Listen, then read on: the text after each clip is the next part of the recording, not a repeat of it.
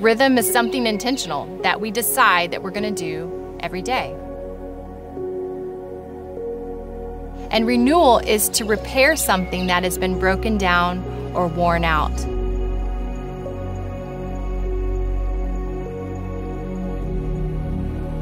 Rhythms of Renewal is God inviting us in to a cadence with Him, where we rest with Him and He leads us. He wants to be our nourishment every single day, to offer us that daily portion. And through that regular cadence, we walk into healing. Even in rhythm, there's patience and there's waiting. There's stillness and silence. And then new seasons will sweep in full of action and energy. There's fruit on the other side of that journey.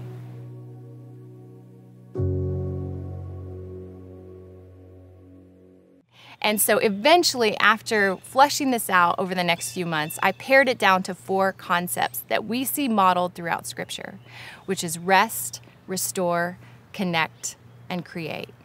These would be rhythms that would help with sustained emotional, spiritual, relational, and vocational health. So rest, for example, is our spiritual life.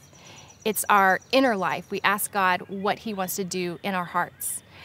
Restore is our physical life. It's our active life. How do we take care of our bodies? Connect is our relational life, right? Our social life, our friendships, our community.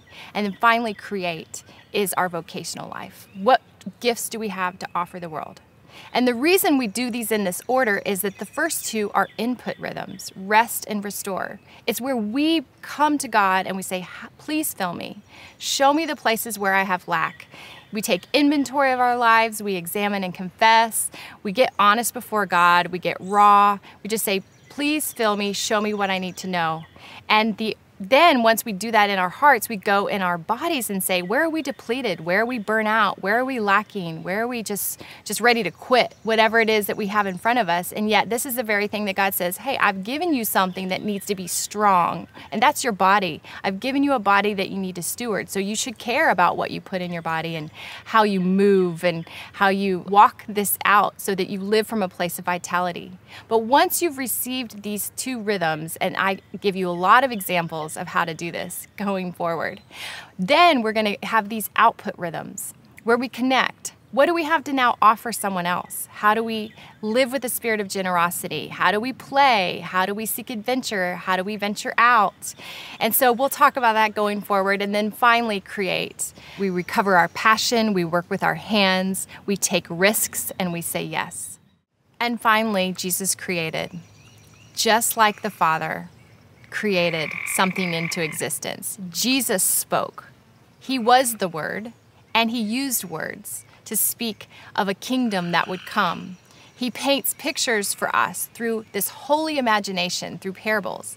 Sometimes people could understand and sometimes they couldn't, and that's why Jesus kept saying, if anyone has ears to hear, let them hear.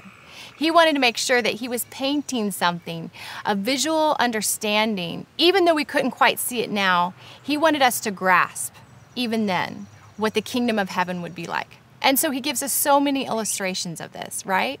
And sometimes when we read those parables now, we're like, oh, each time we read it, we see new insights, new understanding of what those parables might be. We also have the prodigal son, which many of us are aware of, where sometimes this son goes and he wants his own way. You know, and whether he's covered in shame or he feels condemnation for himself, he lives a life that is out of the created order of his family, out of even just what was imagined for him, and he's running. And how many of us do that in our own lives? We just begin to run.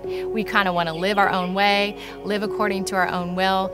And Jesus is beckoning us through this parable to go, hey, just so you know, there's a Father in heaven who calls you by name, who ordered you from the womb, who spoke destiny over your life. And you can keep running, but the Father is not going to scorn or shake his head when you slowly come home with your tail between your legs. No, he's going to be looking out and waiting in expectancy with celebration to come, because he is calling you back to himself. See, the work of Jesus, even in all these rhythms, is reconciliation. The point of these rhythms are to bring us back. There's a cadence where we want to run sometimes, and he's like, the rhythm is for you to come back to me. I want to reconcile you back to the Father, because I have mighty plans and purposes to accomplish through you that can be thwarted by the distraction of fear and anxiety and stress and unhealth. But these rhythms are always intended to bring you back into reconciliation with God so that you can live out your kingdom purpose each and every day.